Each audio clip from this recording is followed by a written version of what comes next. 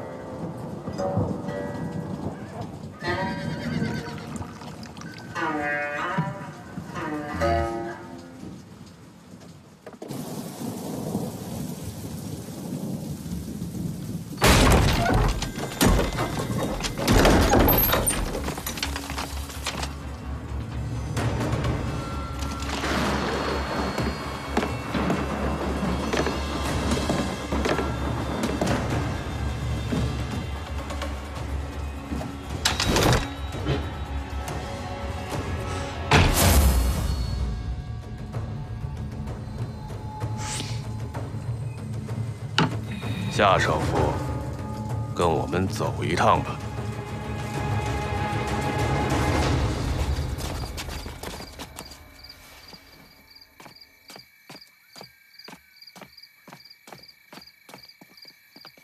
师爷，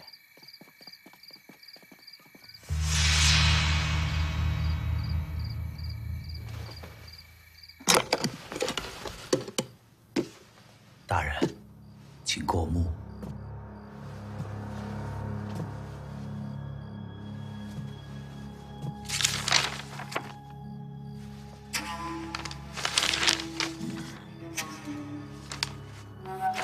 师爷，账本里的明细，你是否清楚？一笔不差。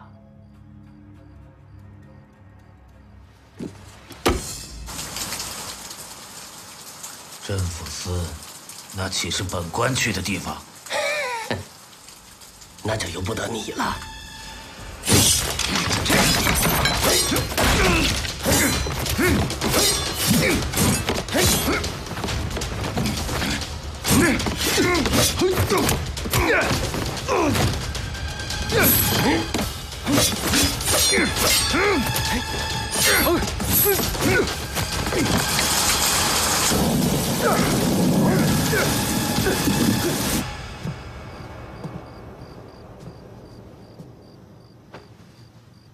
师爷是否知道，这账本是为何人所记？在下不知。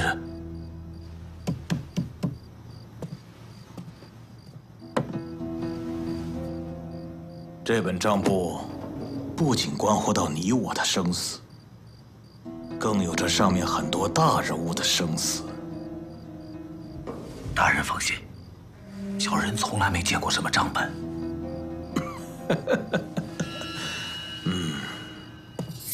师爷别紧张嘛，你我共事多年，我岂能不信任你呢？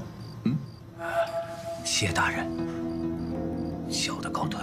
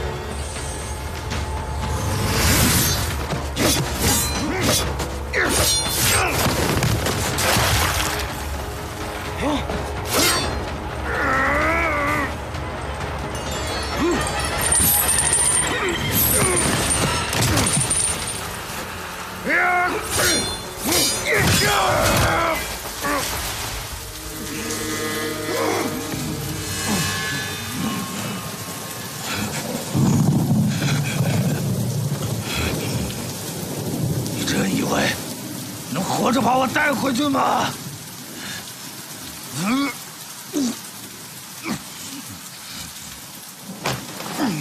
快说，你把和严嵩的来往书信到底藏哪儿了？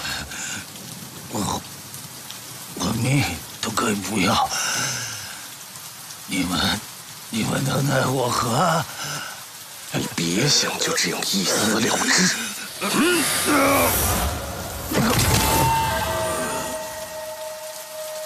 把夏少傅的尸体带回镇抚司，剥皮刮肠。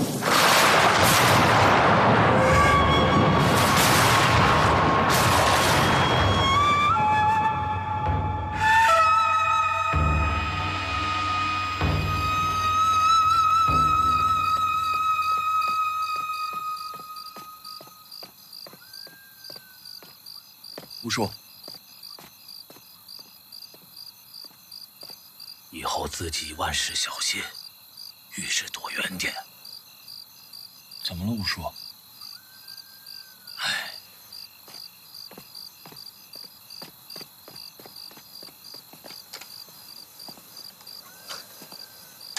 你岳父和你说什么了？别胡说，什么岳父？嘿，哎，你跟吴家小姐打小就定了亲，你叫他岳父还不是迟早的事儿？哎，此一时彼一时。老父亲走得早，我现在又这个样子，哪里还配得上吴家小姐？嗨，你京城回来的叔父，如果带你进了神机营，到时候迎娶美人，还不是自然而然的事儿？嗯。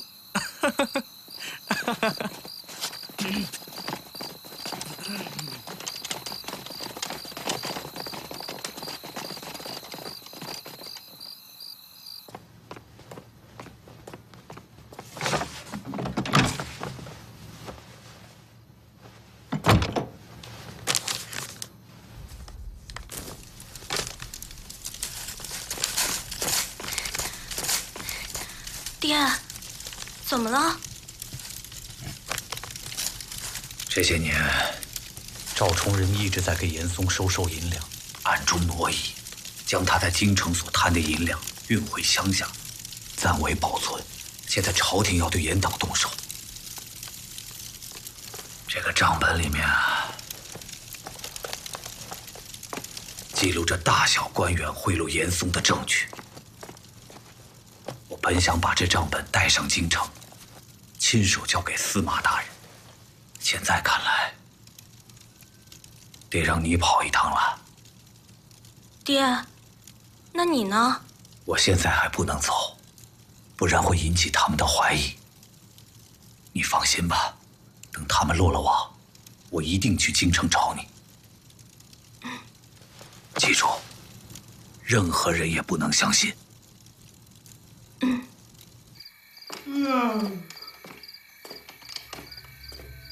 天干物燥，小心火烛。天干物燥，小心火烛。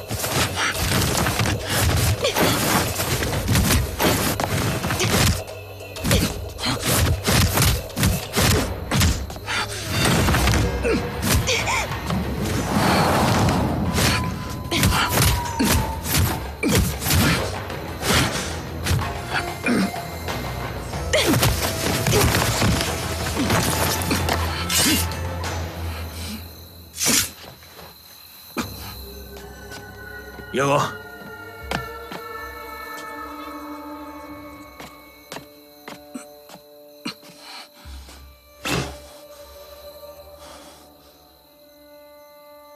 给他上刑。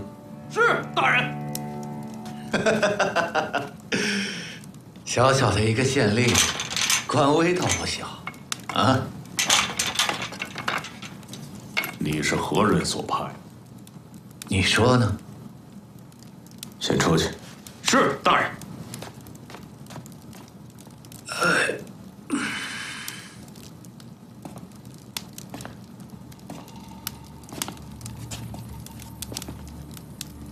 你是京城来的吧？是不是严大人？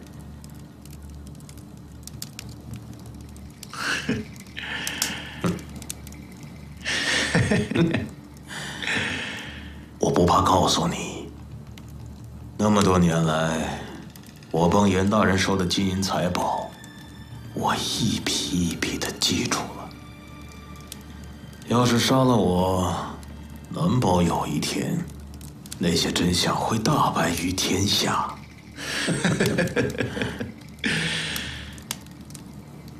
你有这个胆子吗？如果你有的话，我还能站在这里和你说话吗？啊？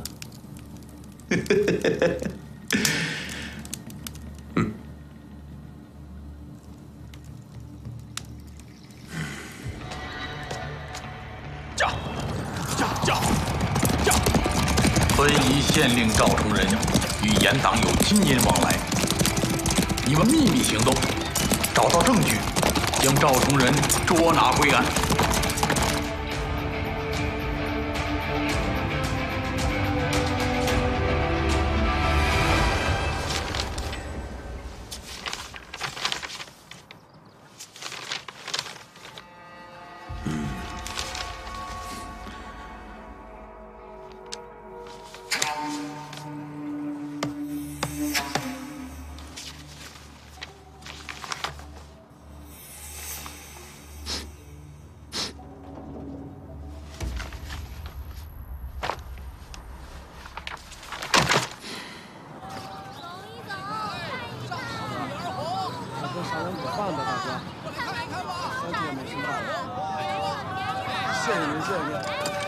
月如姑娘，月如姑娘，姑娘这是要出门吗？去哪儿啊？我去哪儿？要你管啊！你直接问人怎么合适啊？问你岳丈不就是了？还问什么呀？我早就跟你说了，我这就叫痴心妄想。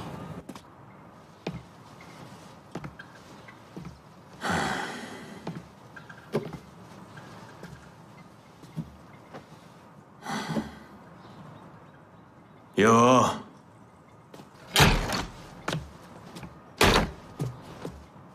你帮我跑一趟，问吴师爷要偷藏的东西。等等，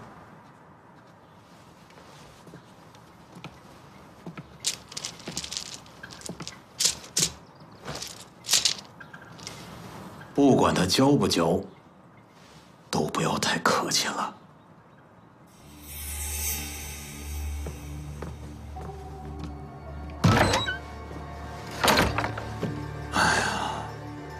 师爷呀，师爷，你这是何必呢？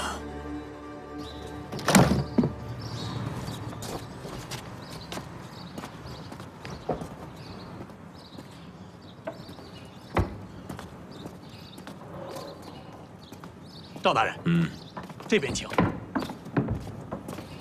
赵大人，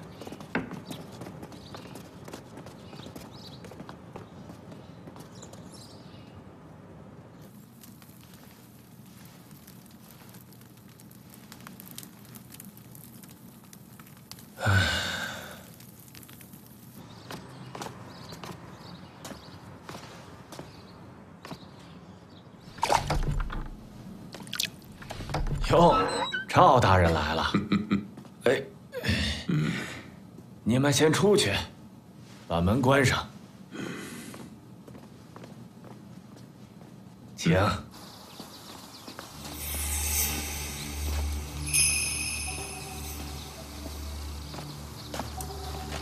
哎，加把劲儿！小姐，慢点。哎，几位客官，您是打尖还是住店？住店。好嘞，里边请。小姐，真的要在这儿等老爷啊？可是我不会扔下父亲不管的。这次啊，倒不是去京城，而是为老弟我跑一趟乡下。哦，宦海奔波多年，也有些薄产，想要先行运回老家，不知可否托付五爷帮忙啊？哟，承蒙大人如此信任于我，老叟定当肝脑涂地，万死不辞。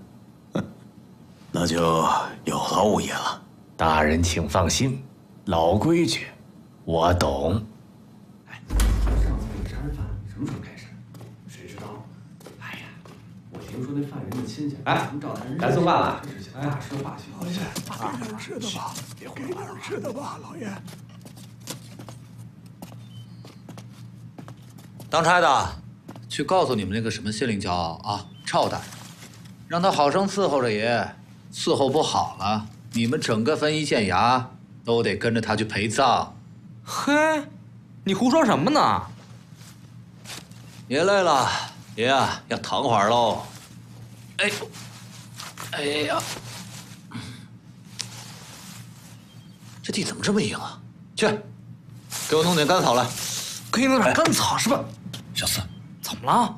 不该问的不要问，咱们去给他弄点干草。嘿，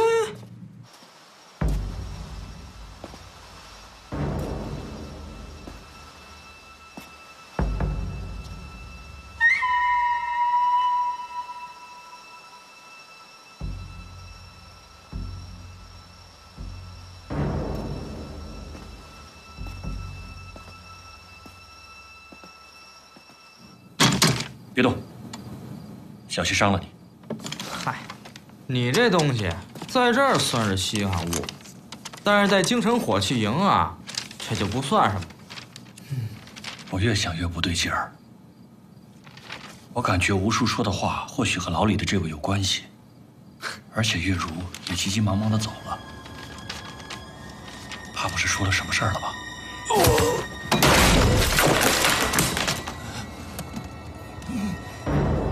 大人要的东西在哪儿？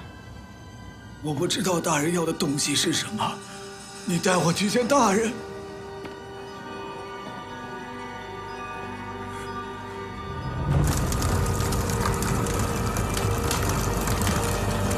着火了！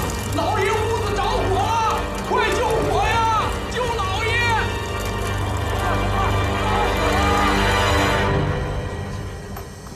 快点，使点劲儿行。大人，葛五爷呢？啊，师父身体不适，不能前来亲自结镖，这才有在下全程护送，还望大人多多海涵。后生可畏啊！这个龙安镖局将来就是你的了。这趟镖不仅要安全送到，而且越少人知道越好。辛苦了。明白，在下明白。接着，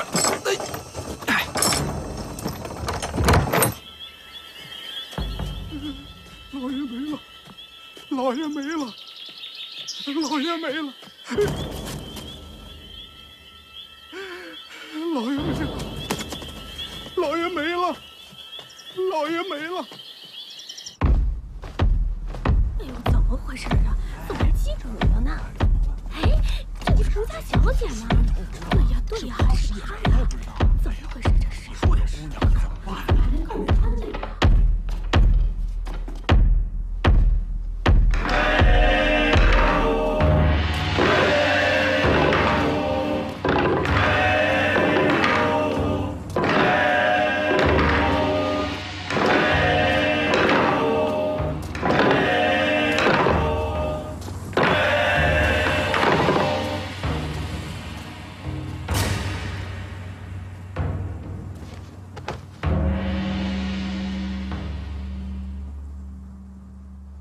你不是吴师爷的女儿吗？请大人为民女做主，还家父一个公道。哎呀，关于吴师爷的死，本官很难过。你放心，本官定将凶手缉拿归案，你就放心吧。关于父亲的死，小女倒是知晓一二。哦。父亲曾经跟我说，有人想害他，图的是大人您手上的一样东西。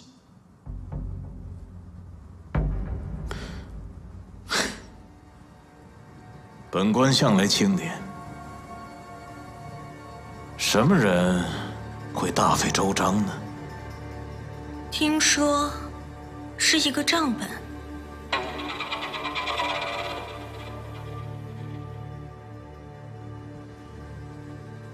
本官自会派人去查，一定还师爷一个公道。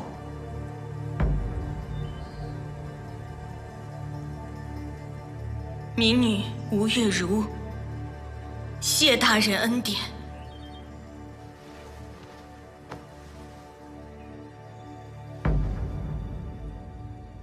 应该将吴师爷的女儿也杀掉的，以绝后患。老规矩，50两。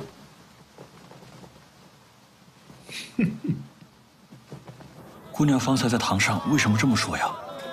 没什么，就是想确认一下我的杀父仇人。杀父仇人是谁？就是堂生的赵大人。赵大人，姑娘还是快走吧。我爹不能就这么不明不白的死了，别跟着我了。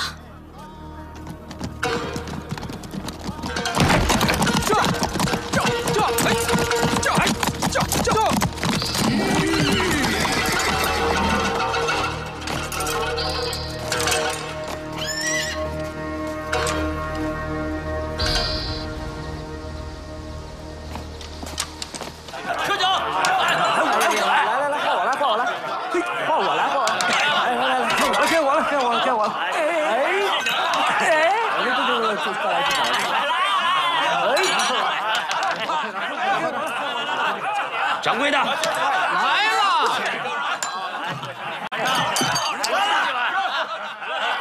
小二，上好酒。好嘞，好了，来，敬你一个，快呀！晚上先探探再说。掌柜的，什么酒？马尿一般。这就换，这就换，快给这位爷爷换好酒！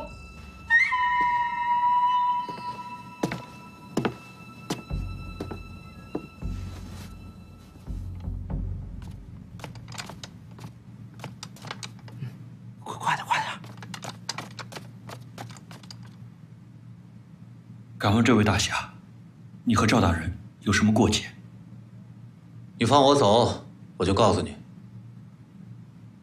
王法的事如何做的？我吴叔是县衙的师爷，昨夜被人害死了，好像是因为什么？账本的事儿，如果大侠能够解了小的疑惑，在下感激不尽。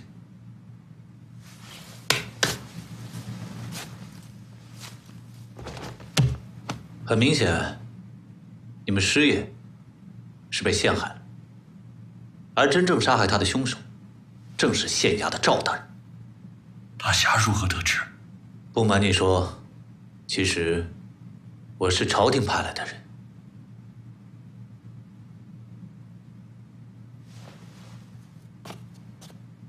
我是来查赵崇仁勾结严嵩贪赃的证据，一个收受贿赂的账本。他们现在狗急跳墙了，所有知道账本的人都会被杀死，无一幸免。账本，那月如也知情。月如？月如是谁啊？就是吴叔的女儿。那月如岂不是很危险？办完了吗？他们都快回来了，你赶紧的！把钥匙给我，快！啊？什么钥匙？不是你干嘛？你疯了！你要是把他放了，咱俩就成罪犯了。我倒是无所谓，你还想去京城吗？吴叔这么多年都规规矩矩的，还不是一样被人害死？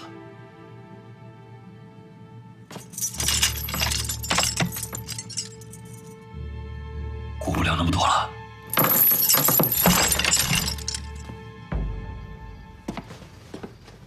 大人，如何？在洪德客栈，不过在客栈还看到了几个人，来者不善。还是来了呀。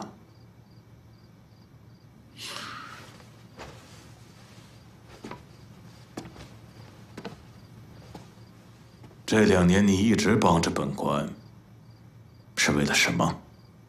当然是为了银子，还有喜欢杀人。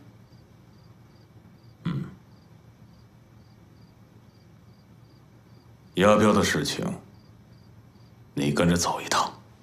此时此刻，大人确定吗？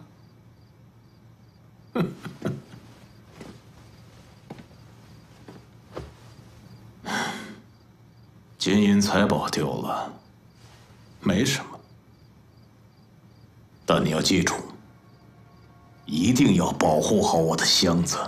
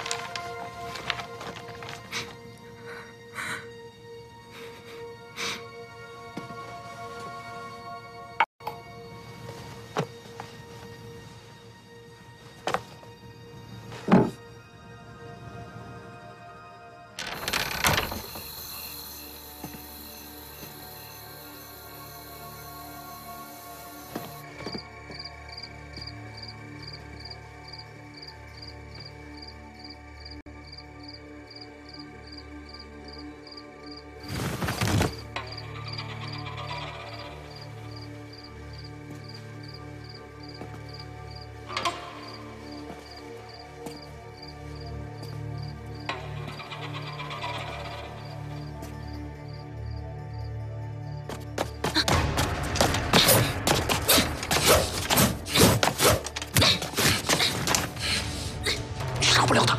你是谁？刺客！保护大人！什么人？抓刺客！刺客有刺客！快来人！大人房间有刺客！快来人啊！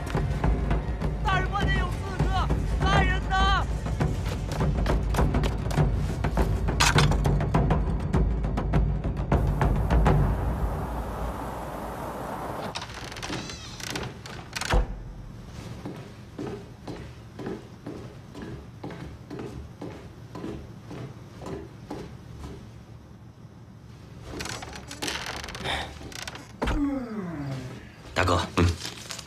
昨夜有人来信，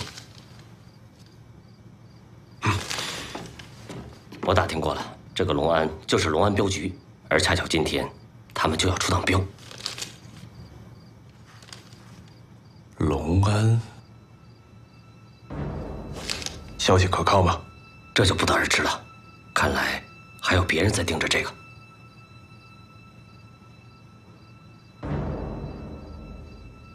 空穴来风。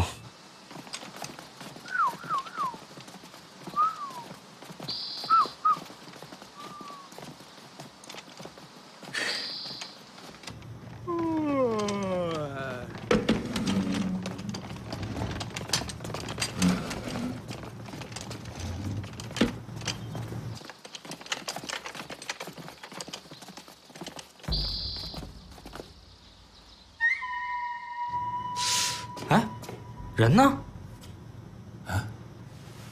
走啊！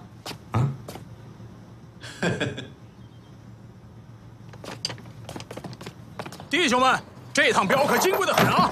当心当心啊！慢着点儿，大家伙赶紧弄，弄完了咱们好出发。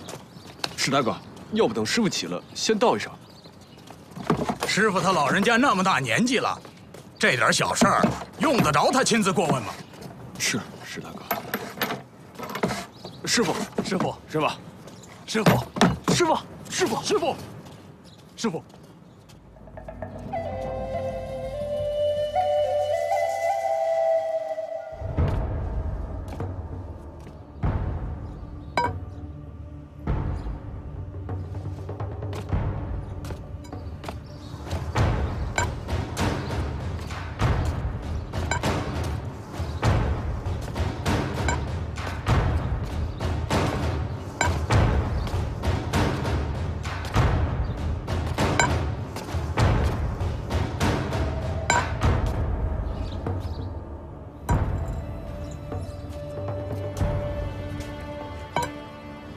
大寿啊，这镖资虽少，重的是情谊。我这好多年没走镖了，走吧。速速出发，早去早回，快快快！谁啊？是我，李炳良。你来干嘛？吴叔死的不明不白的，我得替他查清楚。而且，我也放不下。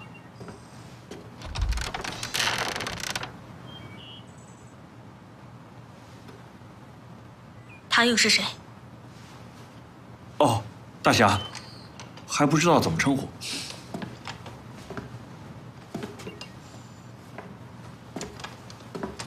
你爹死了，你要替他报仇，天经地义。但现在想要他命的人，可不是你一个，所以他现在还不能死。哦，在下林洵，姑娘，幸会。为什么？赵崇仁是严党的人，朝廷要将严党一网打尽。如果现在把他杀了的话，朝廷的计划便会毁于一旦，而你们几个人会变成谋杀朝廷命官的罪人。你真是朝廷的人？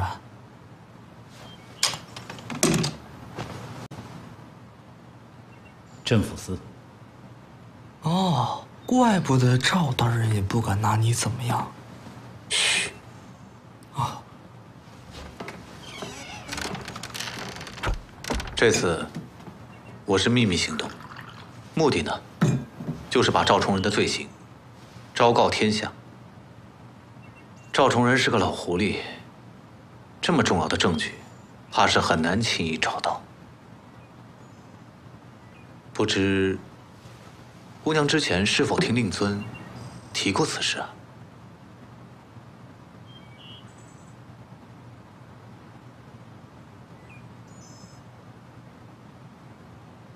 哦，看来证据还在赵崇仁的手里面。严嵩的人也在找他，而且我没有看错的话，他们的人也住在这个客栈里面。啊，他们在哪儿？刚刚过去的那帮人便是了。一旦被他们抢先拿到，毁灭证据，那就麻烦了。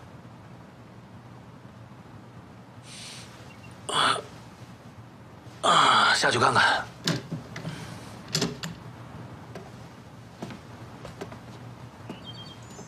林大哥，我也去。上，跳。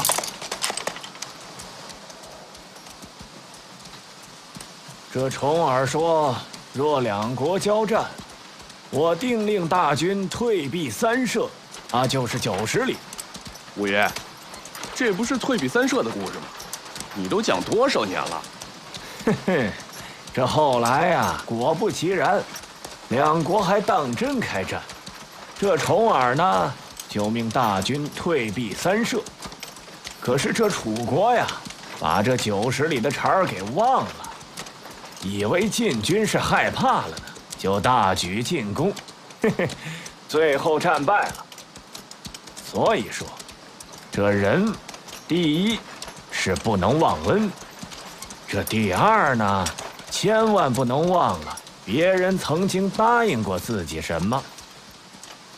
师傅老了，别放在心上啊！跟上，驾！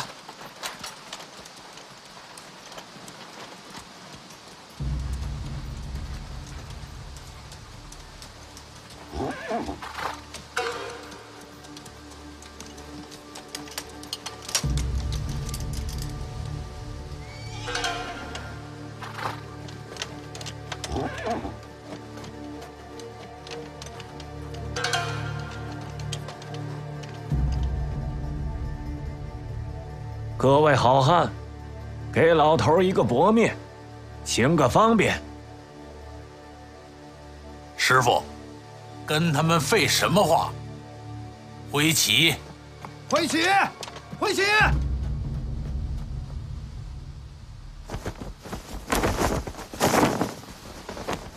果然是龙安镖局。好，镖留下，人走。镖留下，好狂妄的匪徒啊！啊，哼，你也不看看，这是谁的镖？哦，谁的镖啊？谁？说出来吓死你！可是县令赵崇仁，赵大人的财物。啊！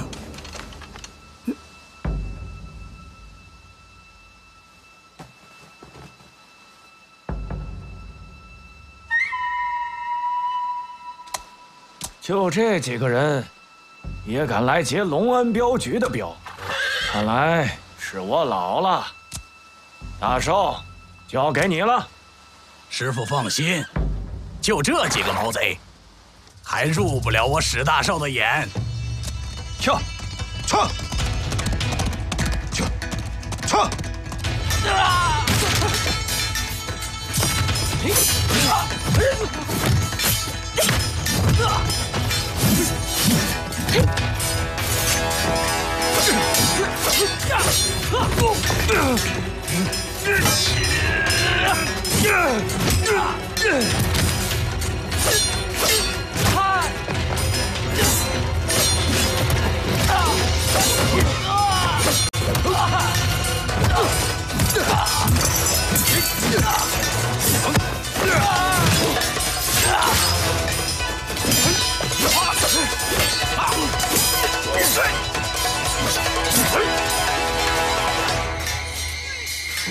黄金锁甲，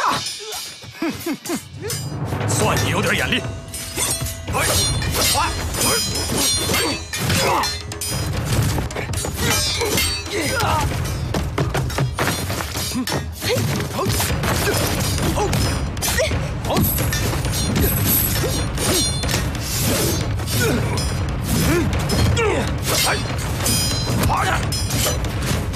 野鹅赶紧走，报告赵大人。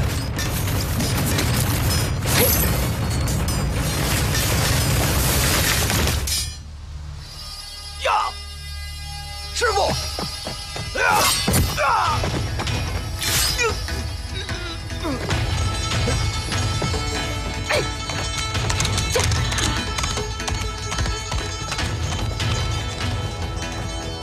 先看东西。上！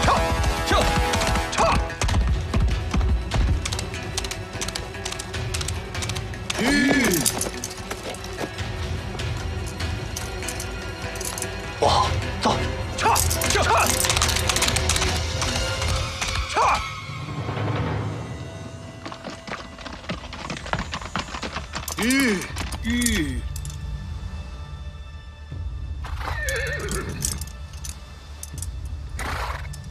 葛五爷的镖队。葛五爷，葛五爷的龙安镖局，鼎鼎大名，无人敢惹。之前多年从未出过事。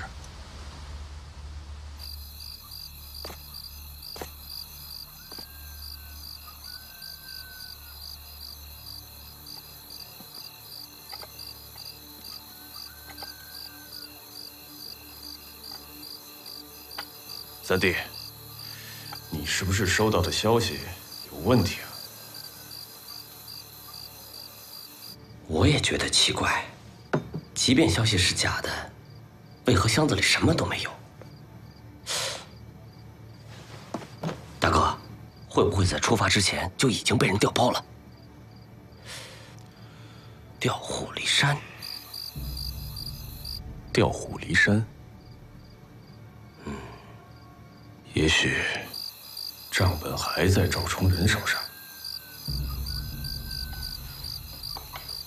镇抚司，镇抚司，葛五爷也死了，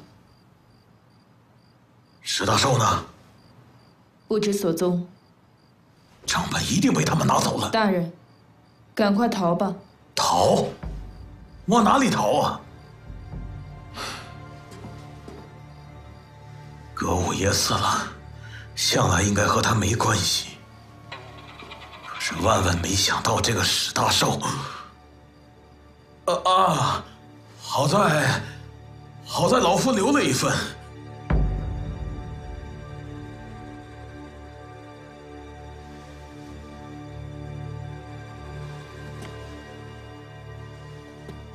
想办法打听史大寿的下落。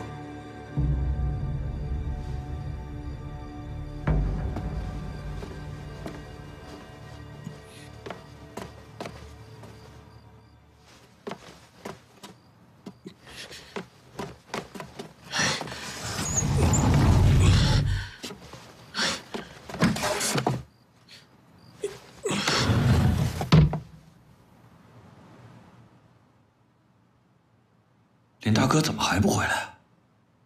住在客栈的那几个人，是严嵩派来的杀手。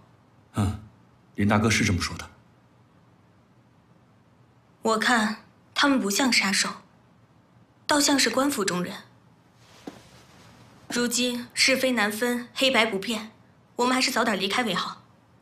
是得查清楚他们的身份，况且现在账本在谁手里还不清楚。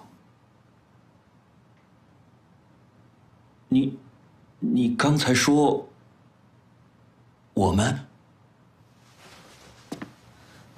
夜深了，请回吧。好。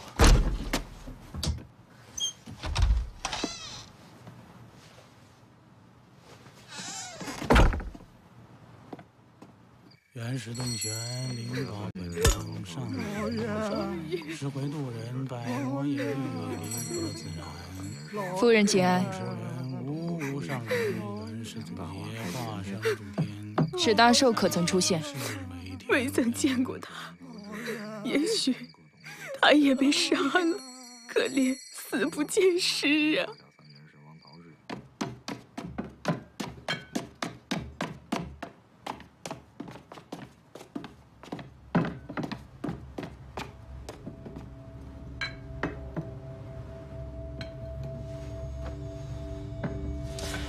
不过老爷这次有点奇怪，他跟老身交代了很多事情，并说自己老了，等这套镖完成以后，要选新的镖头。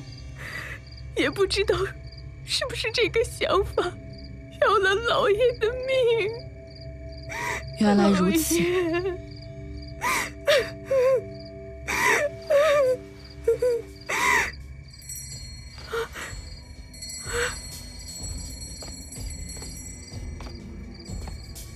老爷，老爷，老爷，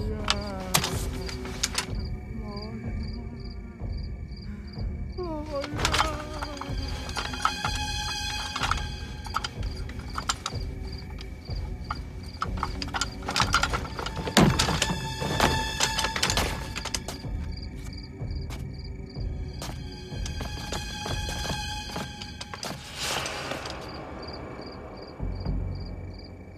林洵，哼，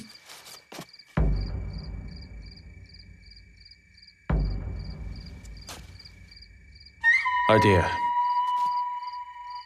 好久不见，不想叙叙旧吗？道不同不相为谋，没什么可叙的。看样子东西是在你那儿啊，二哥，给我们吧。凭什么给你们？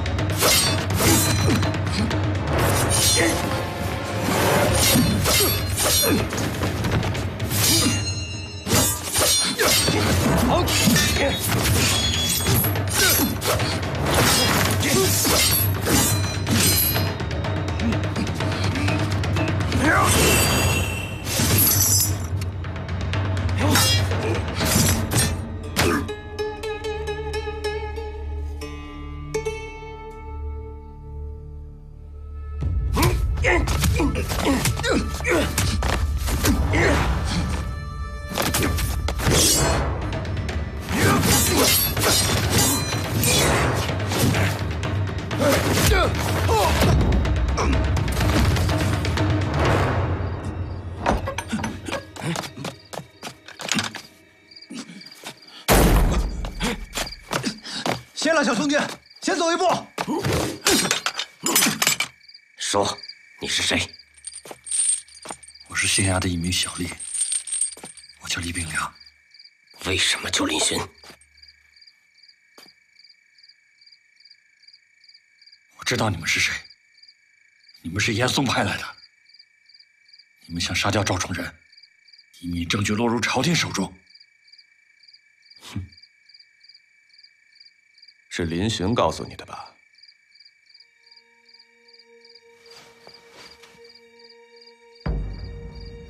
镇抚司，小子，别给自己找麻烦，妨碍镇抚司办案。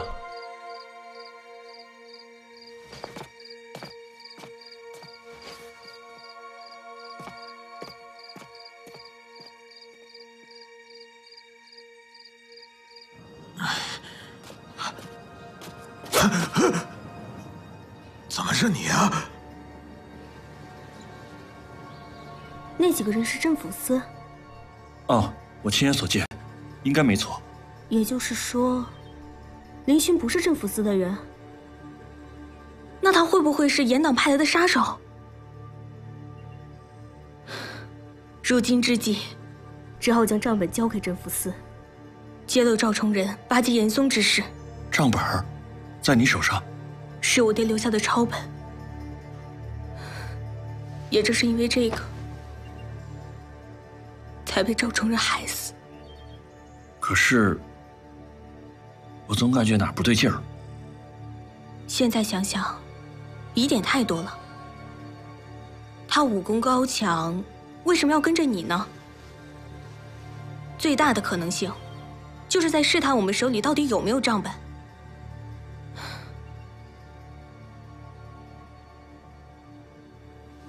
如果我将账本送到京城，只怕到时赵崇仁被杀，即便我们手里有账本，也死无对证了。那隆安镖局押送的账本去哪儿了呢？如果林洵不不知道小姐手里账本的存在，那她一定已经对赵崇仁下手了。多亏小姐谨慎，没有中了他的计策。如今世道险恶，如果想留着命报仇，不得不谨慎一些。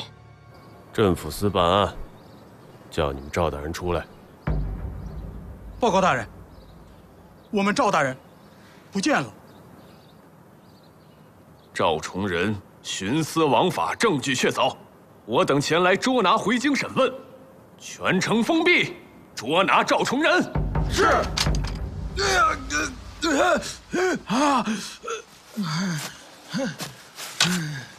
说吧，把账本藏哪儿了？我告诉你，我怎么活命啊？不见棺材不落泪啊！别怕，我不会马上杀了你的啊，我慢慢陪你玩啊。让你见识见识镇抚司1等1的行刑高手。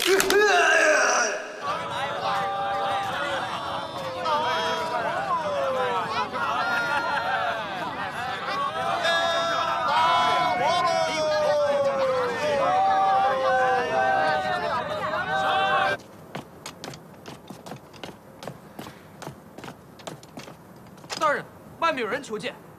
哦。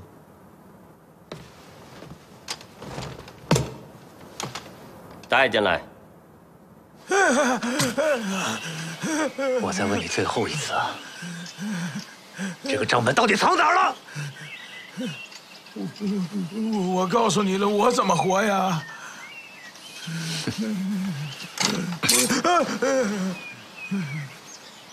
听说这把尖刀插在人的眼睛里面半寸，人不会瞎，但是人会疼痛难忍。你要不要试一试？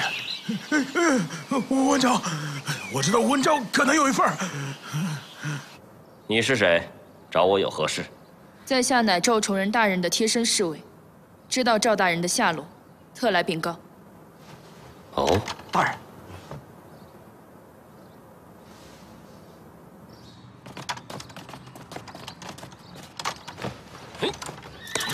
这。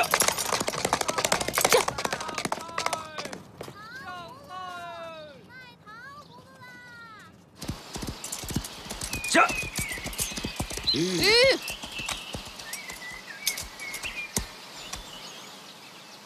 就是此处。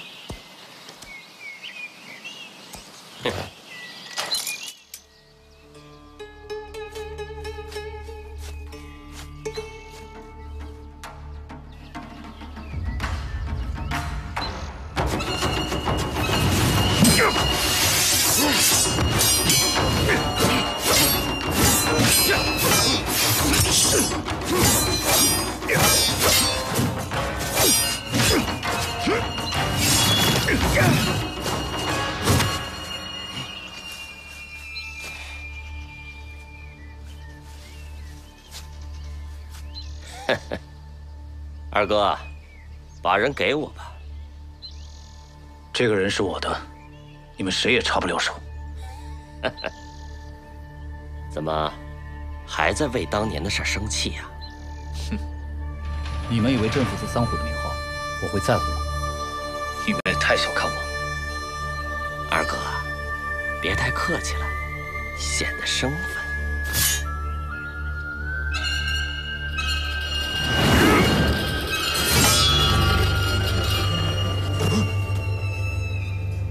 大人，叶和，你怎么带镇抚司过来了？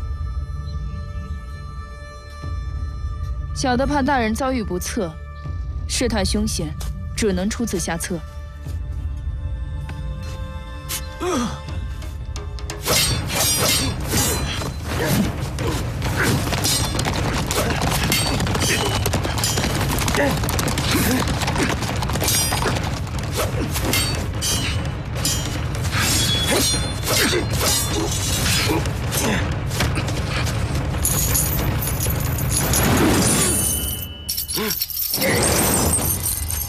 二弟，回来吧。咱们兄弟还是镇抚司三虎，京城那边为兄自会为你打点。谢了，我自己选的路，我自己走。但为兄看重的是咱们兄弟当年的情谊。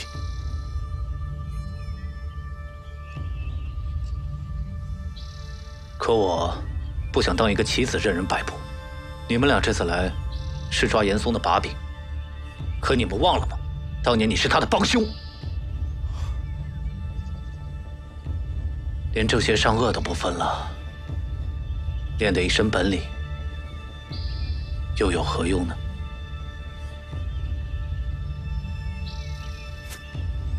此事是朝廷的要事，多多珍重。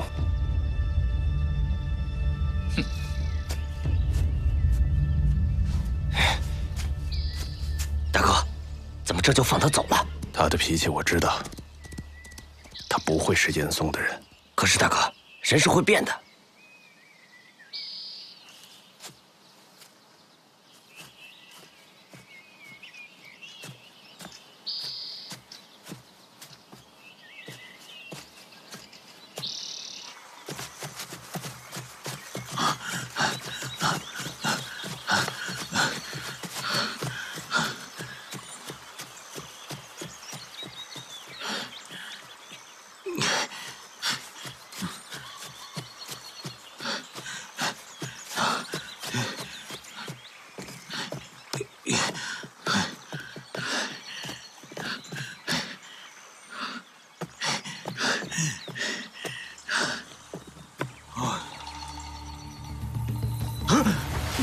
大人，该去何处躲避？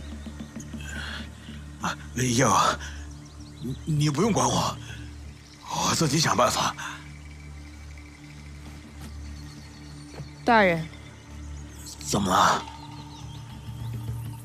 大人不是说，除了镖局的账本，还有一份吗？我有很多金银财宝，你需要什么？需要多少的话，你随便开口啊。知道了，大人。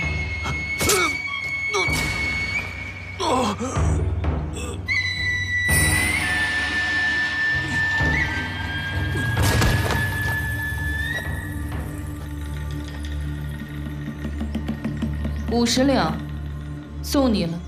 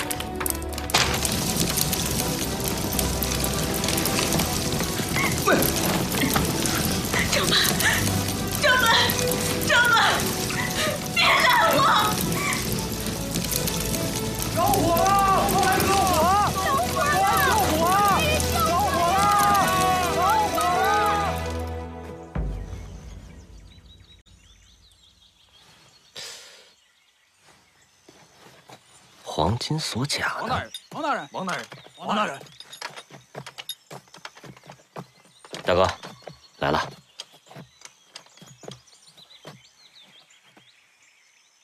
约莫多少时日了？仵作检验过了，大概有2、3日了。有点意思啊。赵崇仁也被杀了。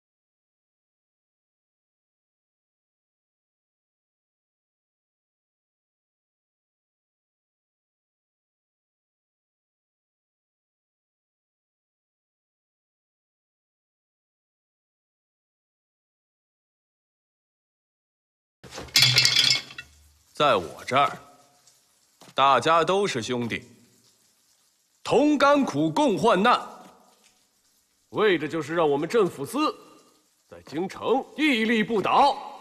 你们说对不对？大哥说的对。对，二头。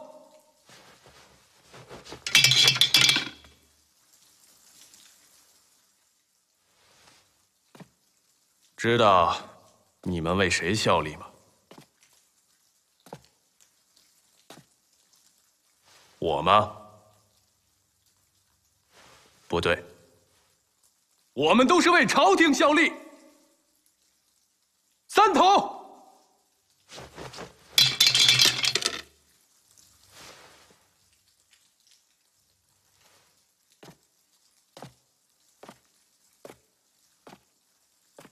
今天我们来到这儿，就是要把东西带回去，否则还有什么脸面踏进这镇抚司的大门？但是这一次，怕是真的要保不住我们自己的脸面了。就是林洵，处处与我们为敌。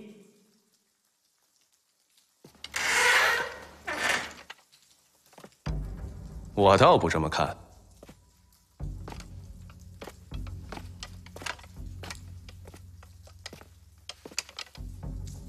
我今天来是要和你们一起找到赵总。为了这个事情，我什么都可以放下。看来二弟还是没有改自己的脾性。镇抚司什么时候需要别人来帮忙？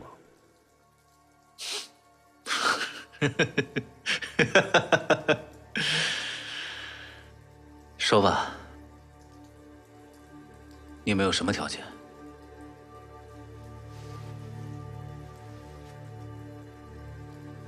大哥，少跟他废话。如若他坏了事，朝廷追责，恐怕我们人头不保。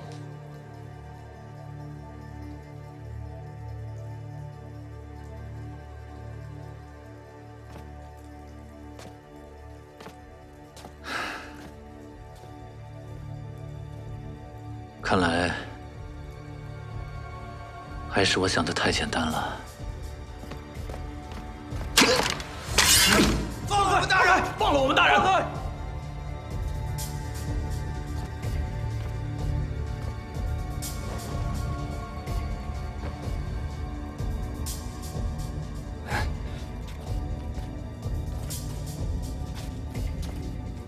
想我们镇抚司三虎10多年的感情，今天也该有个了结了。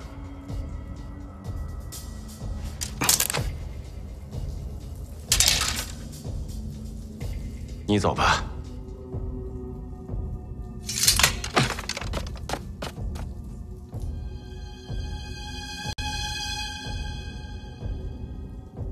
再见之日，必是你命断之时。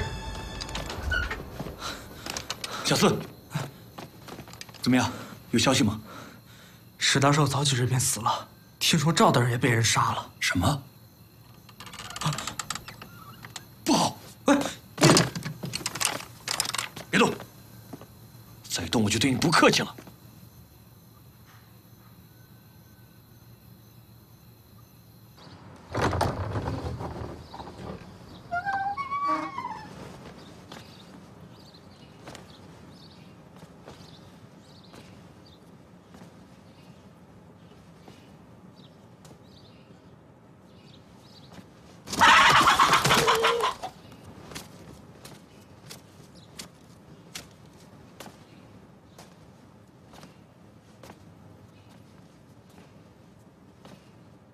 老人家，老人家，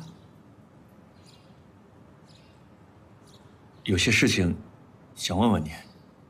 是不是有金银上的牵扯？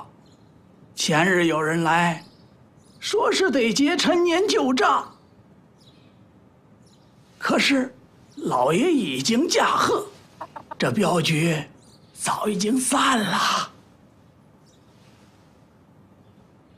我与五爷没有旧账，倒是有一些旧日的交情。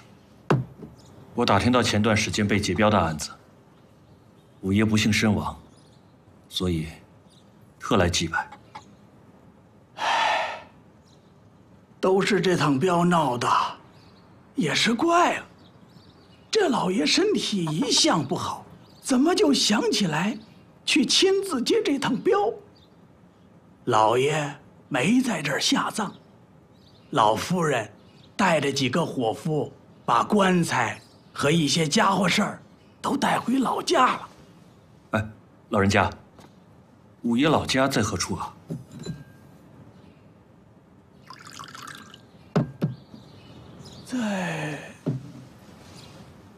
在什么邺城？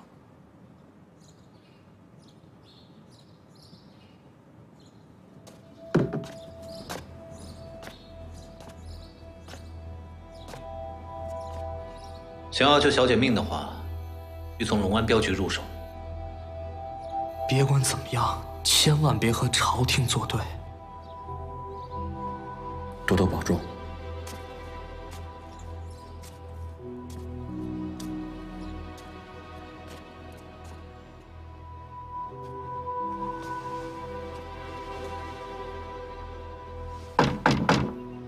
烧毁的东西我会赔给你们的。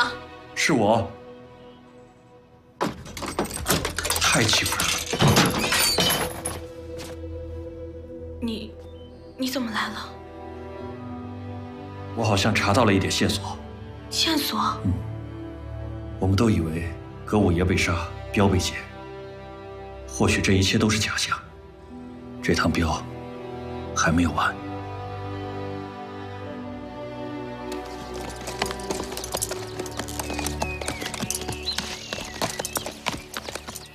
在走之前，我得知会一个人。谁？李浚。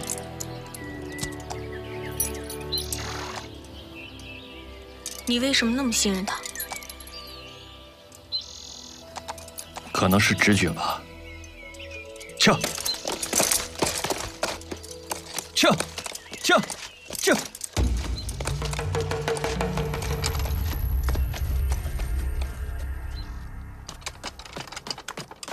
大人，他们往邺城去了。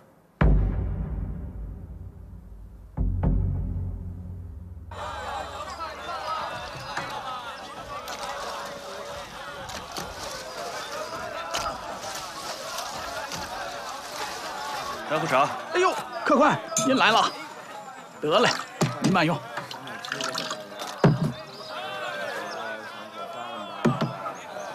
这2天有没有一个送官的队伍回到邺城？送官的队伍？哎呦，这个倒是真没有。那可有从外地回来的富甲商人？前几日我听说有一家老小回来定居，也算是落叶归根吧。小二，加水。哎，来了。虽然我是没有亲眼见到，可是我听说他们闹的动静还不小。动静？哎，对了，是这么回事。前些年呢，有一个叫什么智士归隐。哦，对，智士归隐。这个大人留下了一处大的院子，叫千寿园儿。被这家人给买了去，可真是了不起哟。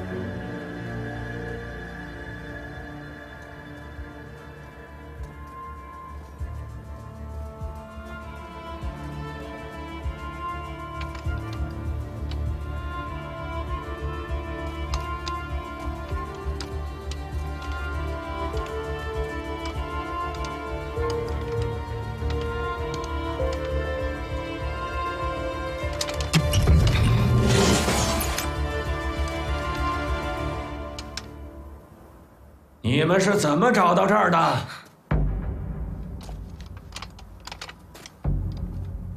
哼，果然是你，葛五爷。你不仅拿走了赵崇仁的账本作为自己的免死丹书，你还舍不得那些金银财宝，而正是这些金银财宝，才让我猜到了你的计策。那我洗耳恭听。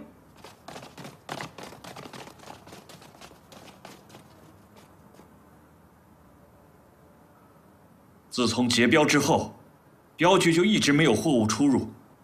如此规模的财物是如何在众目睽睽之下运出分宜县城？只有一个答案，就是葛五爷。您的棺材，让所有的人都配合他演戏。你的徒弟史大少可没这个威望，能够发号出这个施令，想必就只有葛五爷您本人了。所以我猜你当时并没有死，而是唱了一出戏，而邺城才是这趟镖的终点吧？哼，聪明。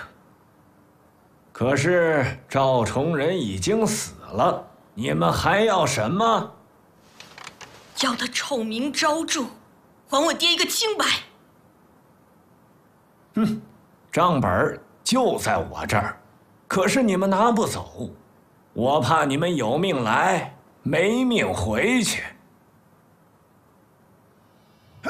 你是谁？啊！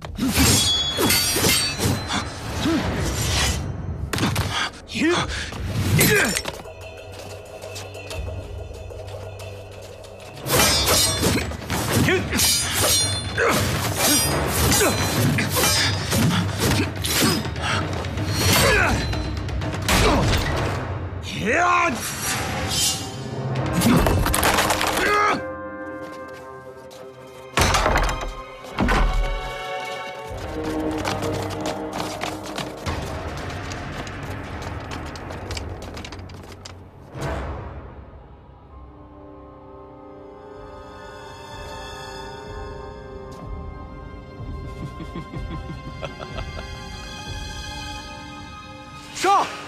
呀！他！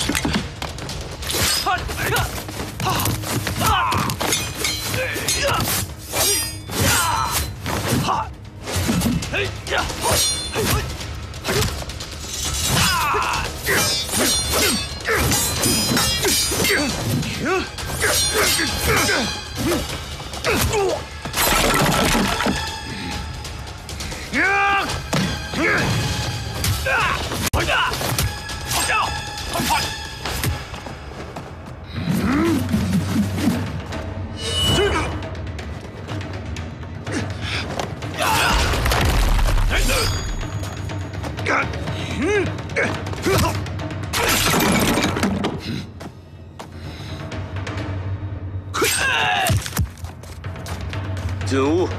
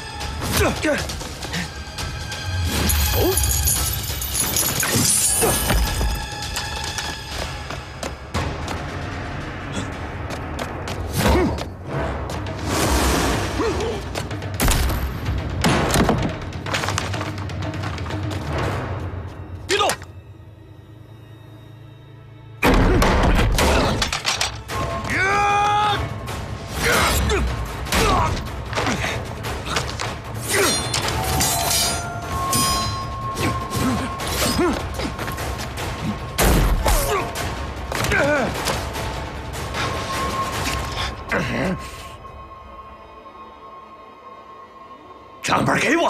二弟，把账本给我，我把它交给朝廷。可我不信你们。大哥，事实已经证明，他肯定是严党派来的。小子，你现在杀了他，我们保你进到京城，给你个一官半职。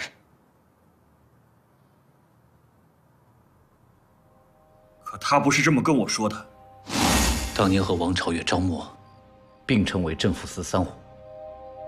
当日严党一派势力已生，朝中吏部尚书梁大人，他是我的同乡，对我照顾有加。他为人清廉正直，却因此被严党一派迫害致死。现在有一个机会，拿到账本，扳倒严党。如若失败的话，我死也难安。荒谬！我们镇抚司乃是为朝廷效力，怎会有严党之人？你们说呢？大哥说的对。如若不是，葛五爷为什么还活着？大哥，这明显是反间计。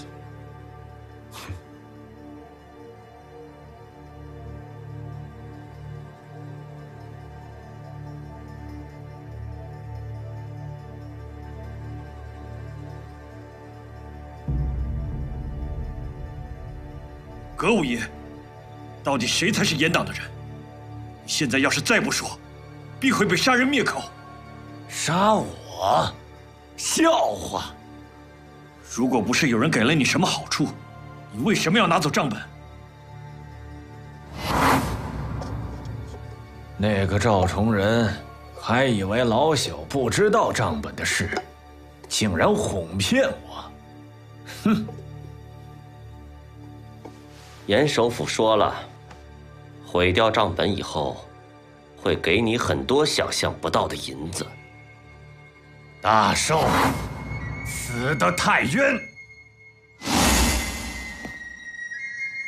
到时候，你们师徒几个人也都能过上逍遥的日子。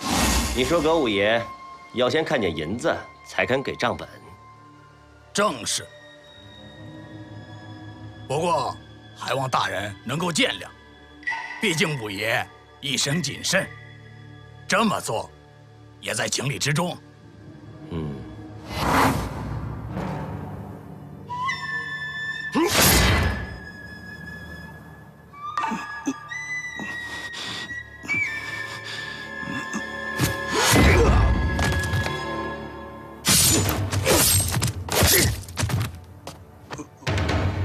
对不起了，大哥。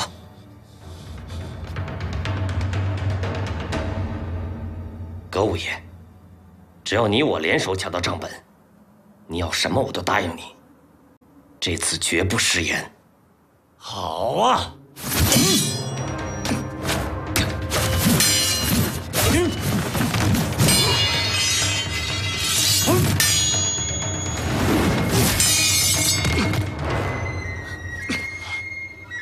账本，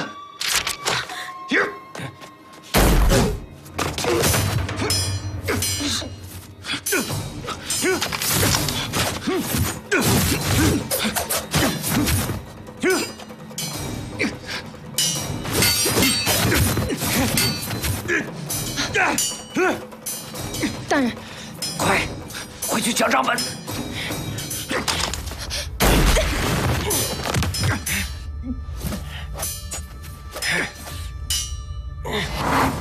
你是叶娥。大人知道我？在我来的时候，严首府说了，之前派了个女侠来盯着赵崇仁，想必就是你吧？严大人对我有再造之恩，叶娥愿肝脑涂地。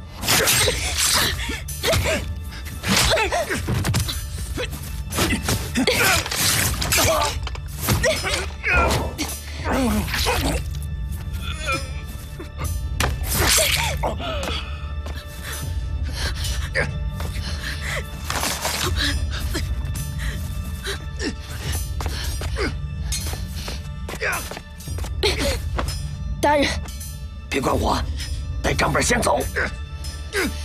快！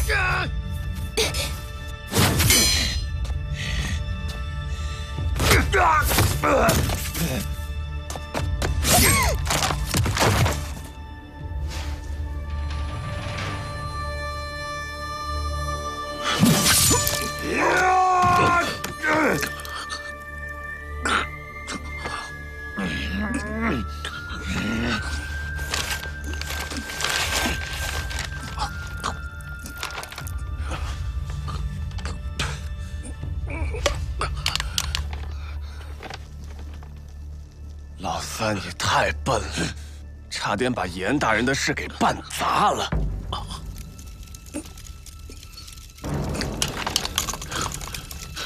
我的名字还在这账本上面呢。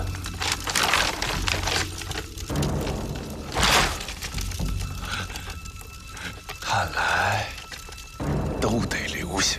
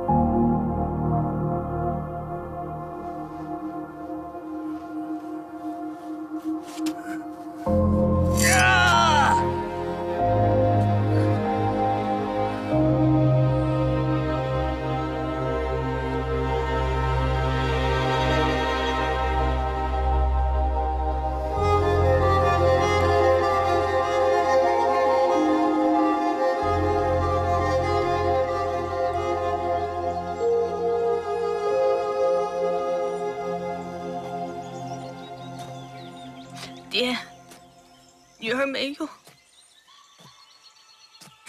没能保住账本，好在大仇已报。爹，你放心吧，我会照顾好自己的。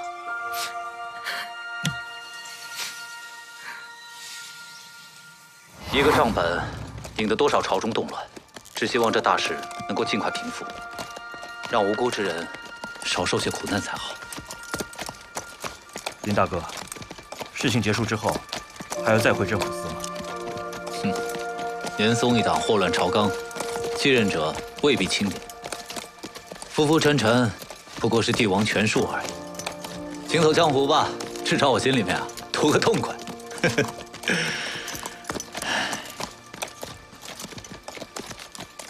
来年烟花3月，不如去扬州。好啊，到时候看你们两个去。李大哥，